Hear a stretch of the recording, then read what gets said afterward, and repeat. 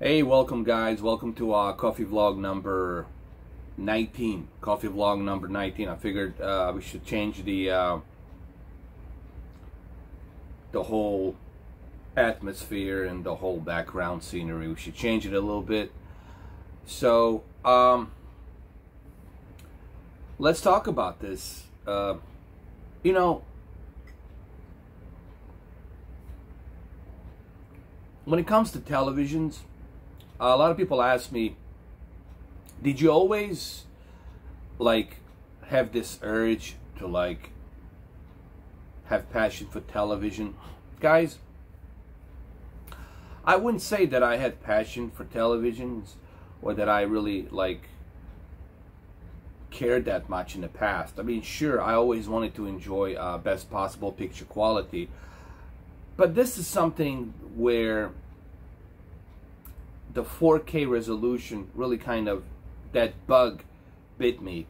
When the 4K came out in 2015, I really got bitten by that bug, and I really got impressed. Actually, it wasn't, I'm sorry, it wasn't the 4K. It was the 1080p. I have to go back. This whole thing started with a full 1080p back in 2007. I think it was 2007. They were selling a full HD televisions, 2007. And then in 2008, I finally got my full HD television. Okay. Or was it? I think it was either 2008 or 2007 when I got my first full HD TV. Okay. Before then, I had something different. Okay. I had a plasma that was 720p. It wasn't full HD. So finally, with Samsung in 2008, I got myself a full HD TV from Samsung, and I played a bunch of games. I played Arkham Asylum, and that blew me away. Just looking at the Arkham Asylum and looking at the widescreen panel with full HD, even though I know that it was being upscaled to 1080p. But still, having that full HD panel, I was really impressed by that. I was impressed by what I was seeing. So I got bitten by that bug, that full HD bug, and started from there a little bit. And then in 2015, I got really interested in high resolutions, and the 4K was one of them, you know. And before I got bitten by the 4K bug, I was also doing a bunch of different settings on HD. It's just I didn't do YouTube back then. You know, I wasn't doing what I'm doing now. But back in the days, I always had this urge to try to get the best possible picture quality, to get that fine tune for the picture quality. And even to this day, I'm always fascinated, whether I'm watching a nature content or the aquarium content that's behind me on the QLED and all that. I'm always fascinated by how much can I push, how much can I achieve with picture settings, you know. And I'll use my eyes. I've been using my eyes, guys, since I first got my TV, my very first TV. I've been using my eyes. I've been calibrating by my eyes. People say, well, you shouldn't be doing it like that. That's why they have the calibrating equipment. And look, I understand I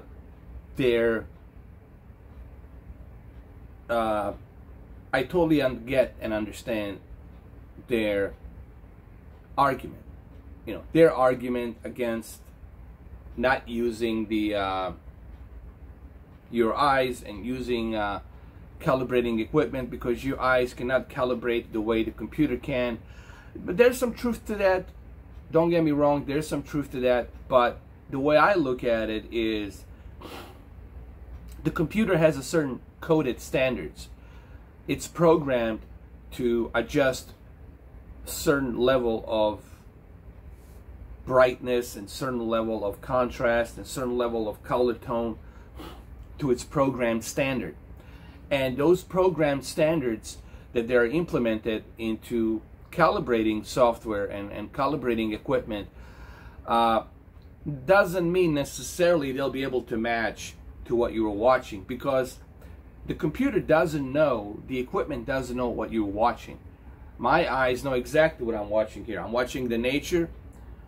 Looks like some kind of a goat up a mountain, snowy mountain, and then behind me, this is the aquarium. So I know exactly what I'm seeing with my own two eyes, and I know exactly how much of the color I should put, how much of the contrast I should put in there.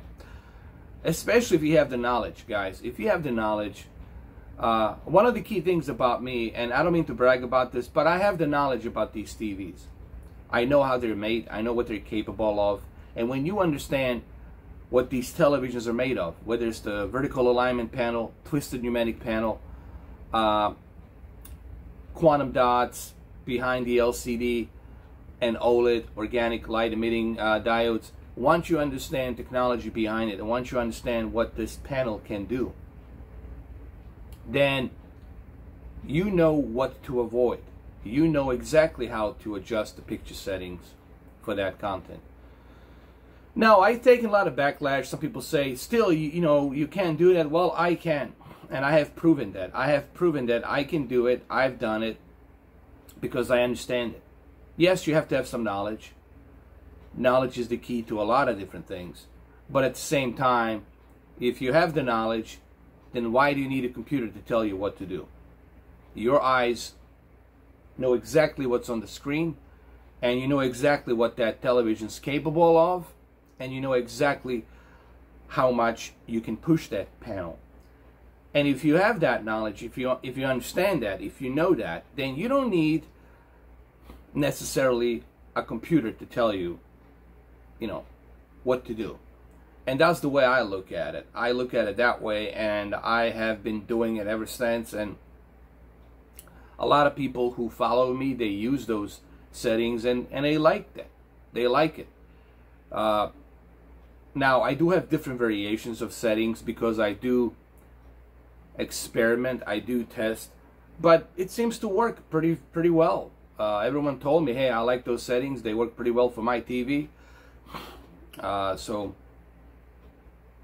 I always believed in using your own two eyes versus the calibrating equipment.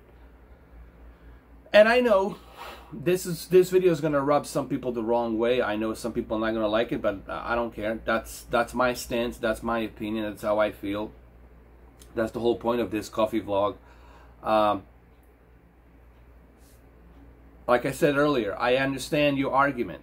You know, you've been brought up into this whole calibrating equipment, calibrating software type of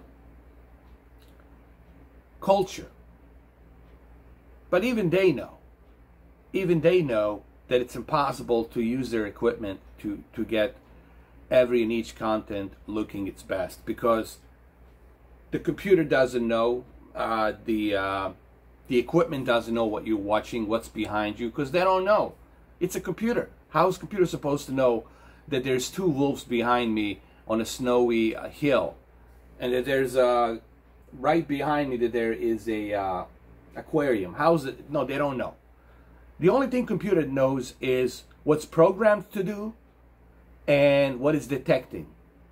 It's detecting certain lumens brightness light coming out of that panel, and it's detecting color gamut that it's producing.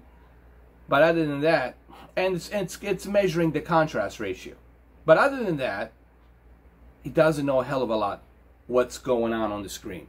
Your two eyes know exactly what's going on the screen. So your two eyes, you can tell, all right, maybe this is too much brightness here. Maybe we need to lower it down.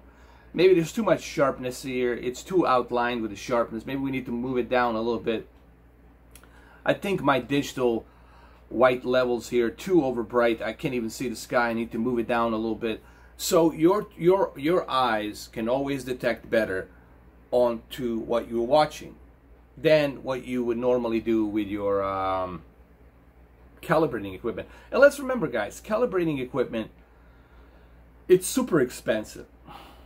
calibrating equipment will cost you, is equal to what my PC is, like $2,000 or even more, depending on what other software you want to get and what other equipment you want to get. It can cost you up to $5,000. And if you want to go all professional, it can go up to $10,000. Like, it's really expensive. And the softwares are like $1,000, $800. Why would you, I mean, the kind of money you're going to spend on calibrating equipment, you might as well buy 2-3 televisions, right? Or a PC. So, and then what are you going to accomplish? Nothing. The individuals who have those, who have these equipments, to them that's bread and butter. That's how they make their money. They're doing it for their businesses so they can profit money off of it. Okay, that's why they have that equipment, because that for them it's a money maker, and that's what they're after. And I know you guys don't want to hear this, but I know I met the calibrators. I've known a lot of calibrators, and I'm not saying that they're all thinking the same thing, that they're all equally thinking the same, but a good number of them that I met, they're just after one thing. They're after getting as many clients as possible and making money. Basically, they're ripping you off. They're after ripping you off.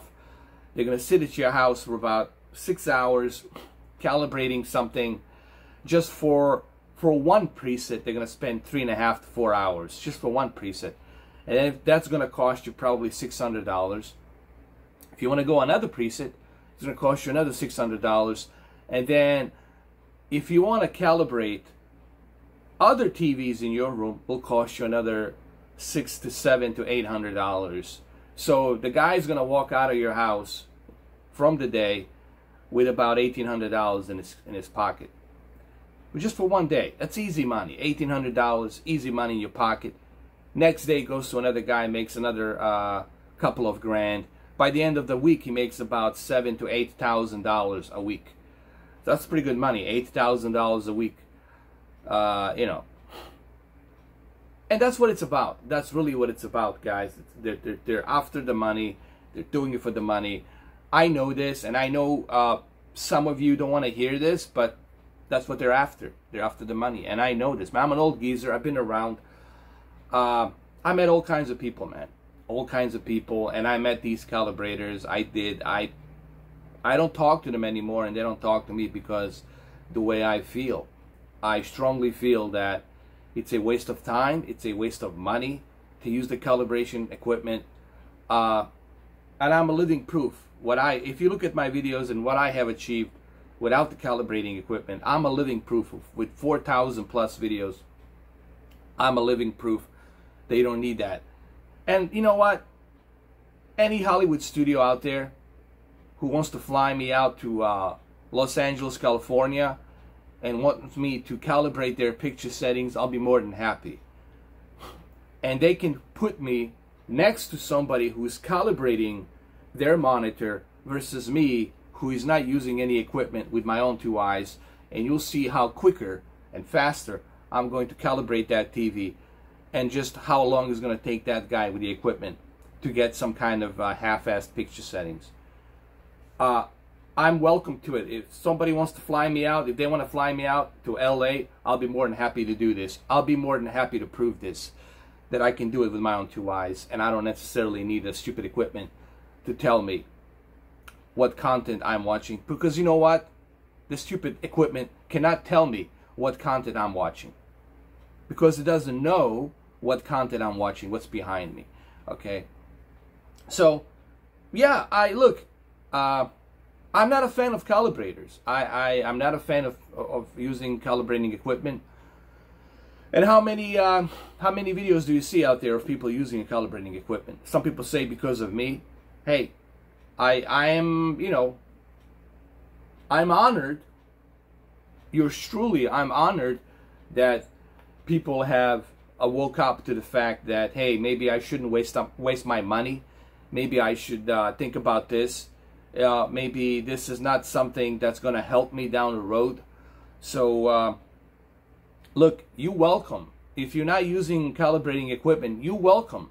If you're not paying for somebody to calibrate your TV, you're welcome. I saved you a bunch of money. You're welcome. Okay? So, and honestly, that's all I have to say about that. I already spoke about this on my previous videos, but I felt like I needed to touch a little bit on this, a little bit furthermore, and talk about this because, guys, I'm all about enjoying the best possible picture quality. But you also have to have some knowledge. You got to understand, I always tell this to everyone, you have to understand what your panel is, what it's made of, and what your panel can do. Okay, and you got to have your expectations set to a certain level that the television will allow you to have. What I'm trying to say is, first you need to understand what type of panel are you using and what type of technology it's behind that panel. Once you understand that, then you need to have the basic knowledge of why you don't need to overwrite your white digital levels, why you need to stay away from crushing your black digital levels, why you need to balance your black digital levels, your white digital levels, and your color. Okay, then you need to understand that as well. All right, because you have to avoid the oversaturation, you know. But I'm not saying that you don't, I'm not necessarily saying that you don't need to have any knowledge. You can't just go like a jackass moving pictures around, settings around. You have to have knowledge. But once you gain the knowledge, once you understand how these televisions works, and once you understand how to keep the picture settings balanced and why they need to be balanced, then guess what? Then your eyes are the oyster. You know, like the old saying, the world is your oyster. Your eyes are your oyster. And look, my videos are living proof. I have done countless videos with different picture settings, and they're all done by my two eyes. And you guys can go check out that Lucy video that I did for that movie Lucy, and just how beautiful that looks on a Cass 8000. I still have that video, it's out there. I've done Sony X900E. I've done excellent picture settings for X900E, for TCL, for Vizio M55C2, for the OLED, for the QLED. So yeah, go ahead and I urge you to check it out, guys. I urge you to check it out. Now, if you see this light, this is basically the exposure on the lens. There's nothing I can do about that. It's just the way the Note 10 Plus camera works. It's not a DSLR. It's the camera of iPhone. It's the Note 10 Plus camera. So the exposure always going to go up and down, up and down. That's just the way the lens is created. Okay. So, well, anyway, that's all I have to say about that. I didn't know what else to talk about on this vlog. I figured I'd talk about calibrators versus my own two eyes and how I feel about that, you know. And a little bit of background story about my passion for TVs. Like I said, I'm always interested in something that looks better. I always want to make something look the best that it can be. And I always got fascinated by the picture quality of the movies. I remember watching Terminator and Rambo and all these other movies. I said, man, if we can make this picture quality look a little bit better. So I'm always driven by trying to make something look as best as it can be, you know. All right, well, I hope you guys enjoyed this vlog, coffee vlog number 19, and I'll see you guys later. Take care.